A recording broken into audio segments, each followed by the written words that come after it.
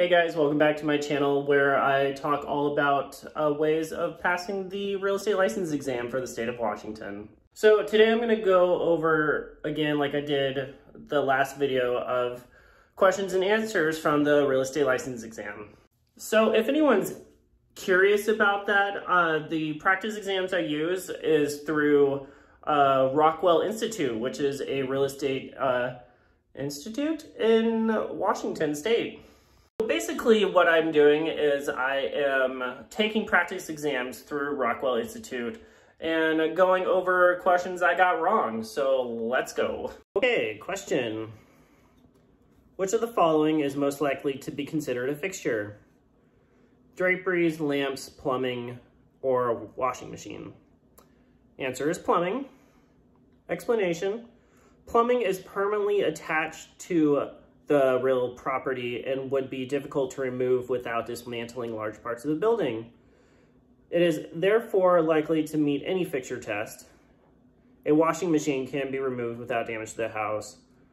Yeah. All right, question. The deed that states that there is a convenience of interest, if any, is the what? Answer, quitclaim deed. Explanation.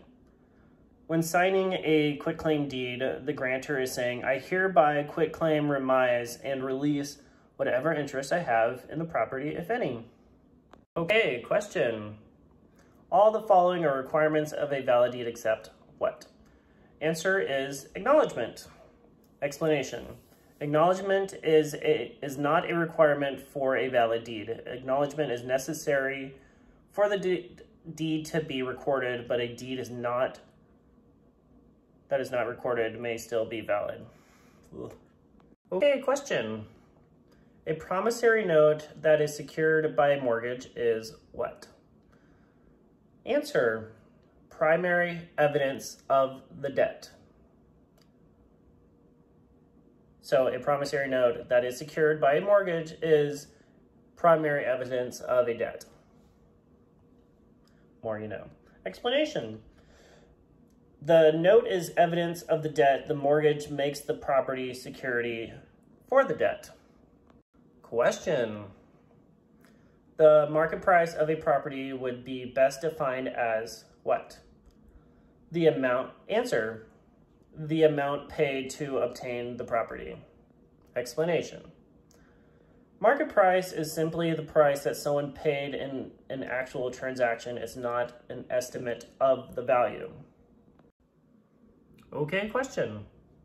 Of the following types of contracts, which one is a unilateral contract? Answer is option. The explanation is an option is a unilateral contract. In other words, only one party is obligated to act. Exercising the option creates a bilateral purchase and sale contract. Question. A buyer would be protected from risk of loss due to a failed heating system through what? Answer, a home protection plan. Explanation, a home protection plan is a short-term warranty that a home buyer may purchase at closing. Sometimes a seller pays for it on the buyer's behalf. The buyer will be reimbursed for expenses related to the failure of conveyed systems or appliances, usually only during the first few years of ownership. All right, question. A tenancy in which the tenant is in possession with the permission of the landlord, but there is no definite rental period or duration of possession is called what? Answer, an estate at will. Explanation. This is the definition of an estate at will or a tenancy at will. In contrast, a periodic estate is one with a repeating period, hence periodic, such as month-to-month tenancy. As an estate for years is one with a fixed ending date, such as a one-year lease. Okay, here's a good one. A Washington real estate licensee's license has expired, but he did not pay his license fee as required. His license can be reinstated if he what? Answer, pays back renewal fees plus penalties. Explanation. A license that has been properly renewed will expire. It can be reinstated within 1 year of the expiration if the licensee pays a penalty and any back fees.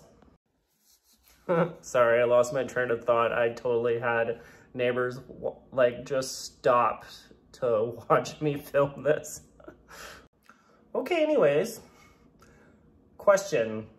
In preparation for a license appeal proceeding, the director of the Department of Licensing prepares a full transcript of the original disciplinary hearing and, per the law, submits it to the court along with the cost to prepare the material. Who's responsible for paying this? The answer is the licensee or appellant. Explanation. If a licensee is dissatisfied with an outcome of a disciplinary hearing, she may file an appeal in Superior Court.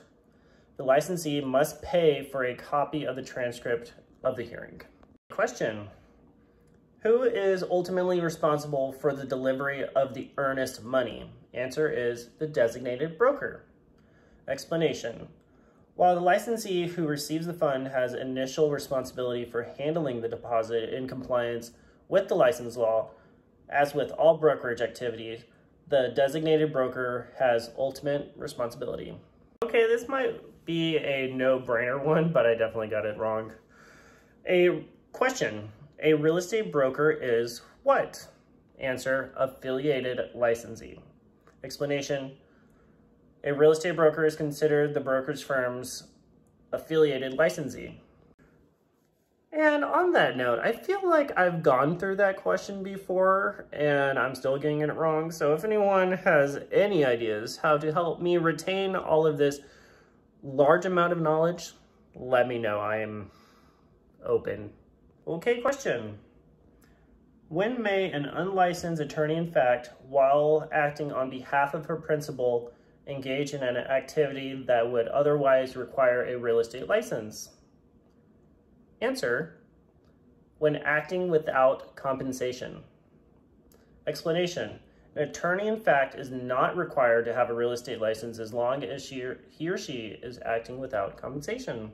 Question, a landowner is negotiating the lease of his land to a developer who wants to build a mall there.